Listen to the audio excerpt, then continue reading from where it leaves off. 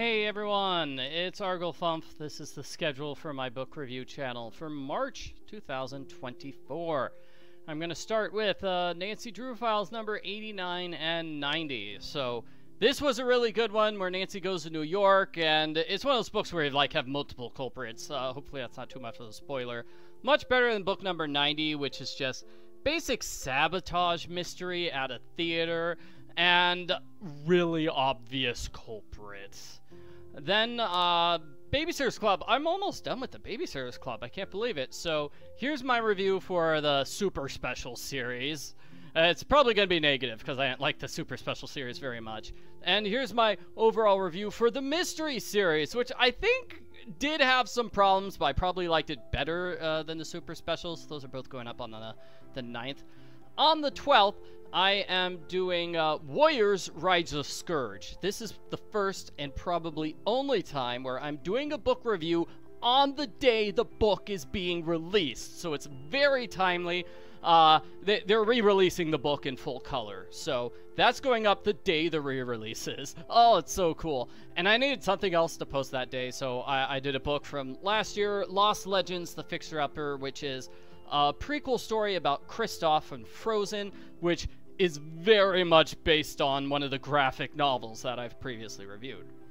Then more American Girl Kit books. Full Speed Ahead, My Journey with Kit is a choose-your-own-adventure book where you go back in time and you get to meet Kit. Really Truly Ruthie is sort of like a sequel to the Kit series, although it takes place in between books 3 and 4, I believe, and Ruthie is the main character, not Kit. I thought this one was really good. I liked it. The next two Nancy Drew Files books.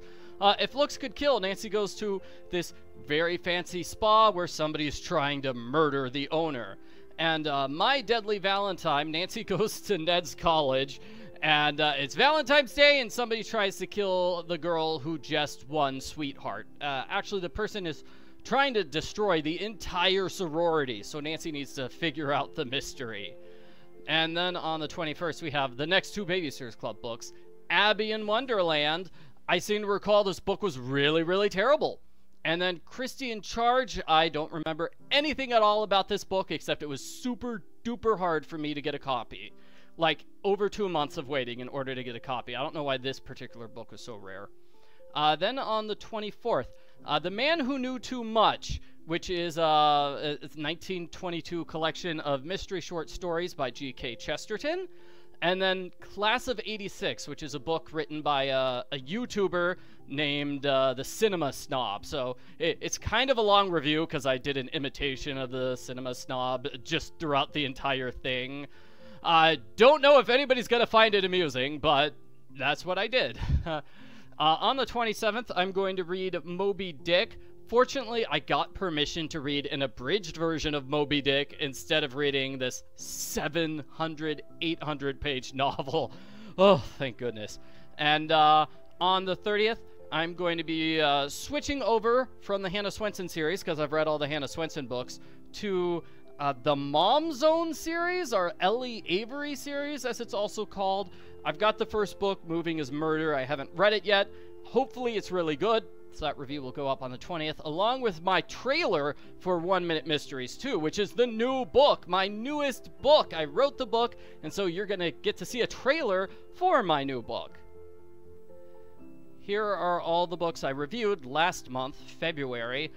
Wings of Fire, number 6, graphic novel number 6, and then graphic novel number 7. So the graphic novel series is only up to book 7. So now I'm caught up with the graphic novel series.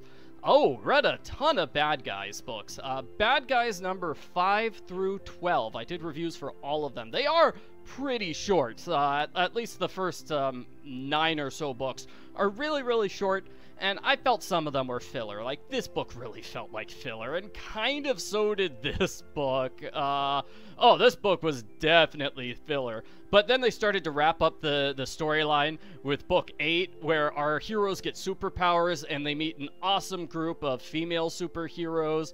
This book was really good, too, where Wolf becomes he just becomes a giant monster and starts destroying the city.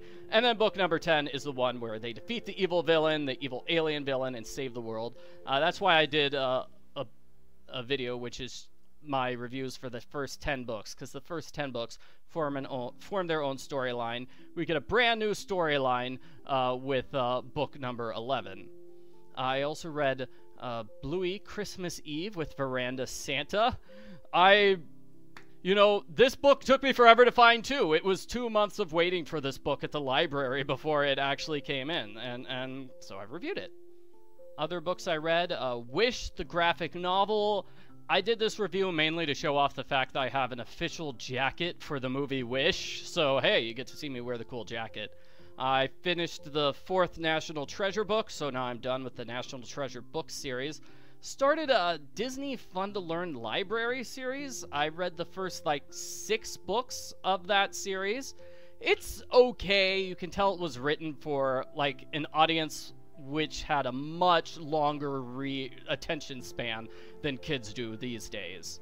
I also did Batman versus the Fearsome Foursome, and I did that in an imitation of the 1960s Batman TV show. I don't know if anybody's going to be super amused by that, but it amused me, and that's why it was actually a pretty long review to do. Actually, it's not that long. It's only 8 minutes. Still, took forever to do.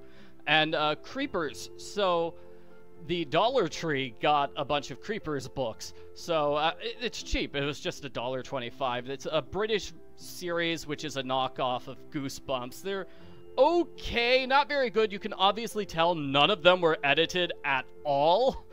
And you can tell some of them were written just by amateur writers instead of professional writers. Like, this one was really terrible.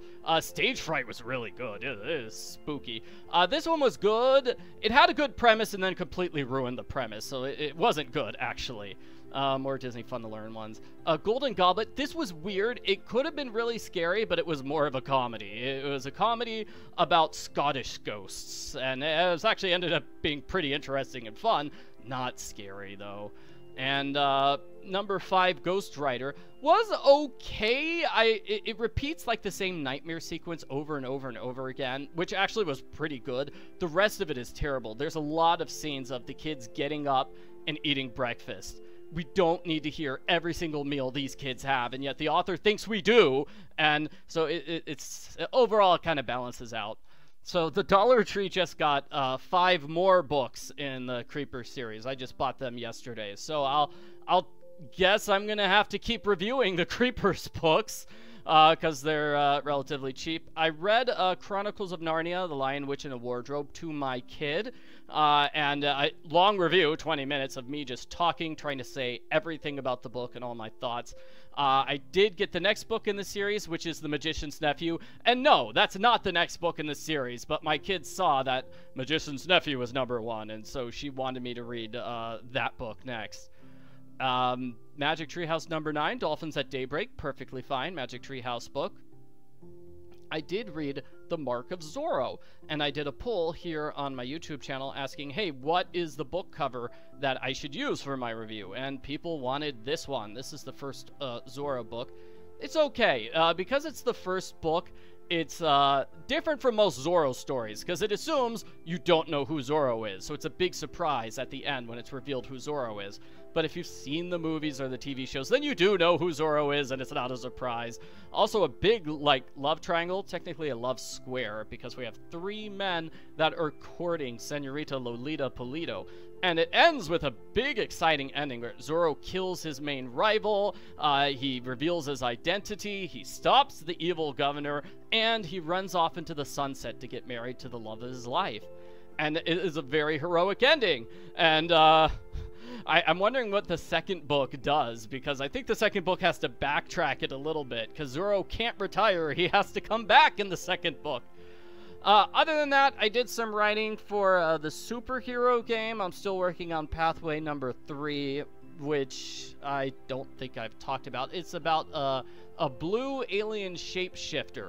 So she's an alien from planet Pluto, she's blue, she can turn into anything that's blue. And I thought that was a really funny premise, but actually writing the Pathway, I'm like, I can't really think of any good jokes to do with a blue alien shapeshifter. So if you have any good ideas, let me know. I might be able to fit it in into the last chapter of that storyline. Also, next month is going to be Autism Acceptance Month. So if you have any suggestions for like a good book or something for me to read for next month, let me know so I can read it this month and get the review posted next month. I'll also post about that on my channel. So thank you for watching. This is the schedule and all the various books I did in February 2024, March 2024. Sorry, I accidentally said February 1st, even though March is in the title of the video. So I had to immediately follow that up with March, because February is right here. That's why I said February. But no, this is the March video.